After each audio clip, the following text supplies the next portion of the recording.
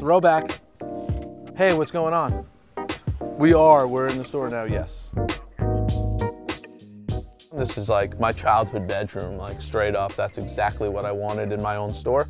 That it's like you walk in and you're taken back, like you're back in the 90s. Blockbuster Video. Power Glove. We do sports stuff, we do, you know, a lot of 90s stuff, old like Nickelodeon stuff. So it's really cool to like walk into your childhood. You don't get that in every store. Oh! I suck. Buckets. But this store is cool, like people know where it is.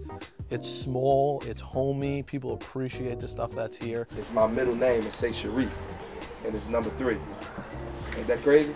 It's a throwback. I think every kid in the 90s collected something. Pogs, starting lineups, baseball card.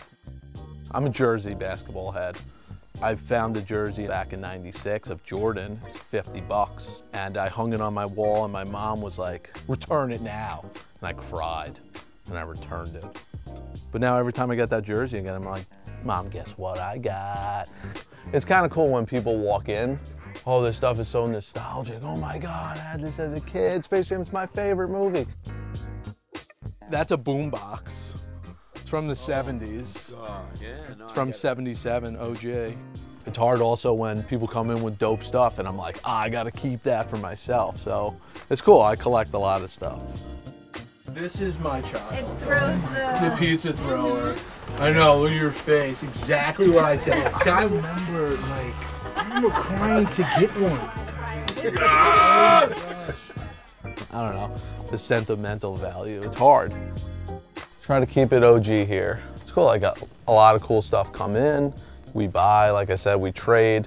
So for LeBron, you're taking home a Jazz starter snapback.